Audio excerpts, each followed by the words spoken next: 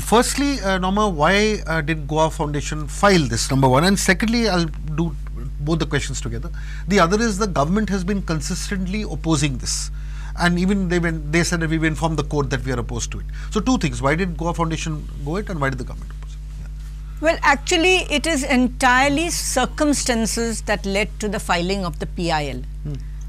In January 2020, 4 tigers were killed, ostensibly poisoned by villagers due to cattle loss, and this made headlines. Now, we were as taken aback in Goa Foundation as the citizens of Goa that 4 tigers killed overnight, body after body being discovered, and the villagers were held responsible for these deaths. Now, the fact remains that there must have been something which upset the villagers so much that they poisoned the tigers, if at all they did. And we have lived in the village. I have lived in Sattari for 5 years, and we know that people are very much attuned to nature. They don't hate the tigers. They don't hate wild animals. They live with them. They are aware of the animals being in their surroundings. What would lead to people killing such a majestic creature as a tiger when they are not going to eat that meat? So they are not killing it for food. Obviously, it was the loss of cattle which was a pain for them, economically crippling, and the fact that when they told the NTCA who visited that area to do a report on it, they said that in previous times when cattle had been killed, they never got compensation.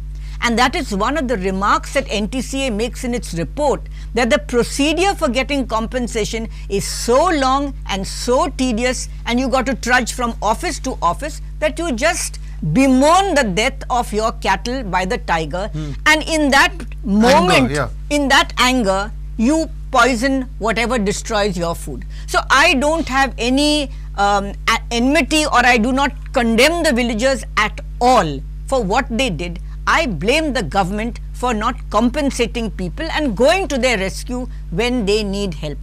Because of the death of the 4 tigers, we said we must find out something about this issue. We started RTIs, and to our surprise and shock, you can say, we discovered that way back in 2011, the then Environment Minister Jairam Ramesh had written to the then Chief Minister Digambar Kamath saying that please set up a tiger reserve for Goa. We have done a survey in 2008 and we have found the presence of tigers in Goa. Nothing came of it. Then in 2014, there was an all India survey done where they found that there were 5 tigers in Goa. That is what prompted the National Tiger Conservation Authority to send a recommendation to the Goa government saying that it is in the fitness of things that Goa declares an area as a tiger reserve. We did more research. The March 31st, 2016 letter. Yes. Of the NTCA. We did a little more research and found that indeed the Goa government had responded promptly in the sense that immediately within 2 months, the Chief Conservator of Forests wrote to the Deputy Conservator of Forests saying we have received this letter from NTCA. Please go into the issue and prepare the Tiger Reserve boundaries. What should we include? Letters go back and forth. They come back again and again to the government, to the Forest Department. Forest Department actually marks the area for the Tiger Reserve.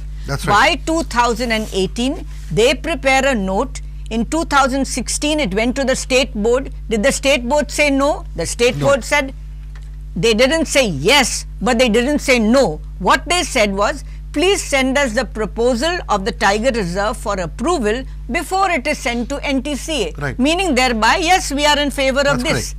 In 2018, the Forest Department prepared the final plan and the note and sent it to the state board, when the then chairperson of the board said that do a study on what is the impact on the fringe people residing there, and that was the last of it. It simply came to a grinding halt and never came up again. This is what led us to file the petition saying that if this is the state of affairs, and as a result of the government's carelessness, which is 2018, they had a full program ready. In 2020, 4 tigers have died.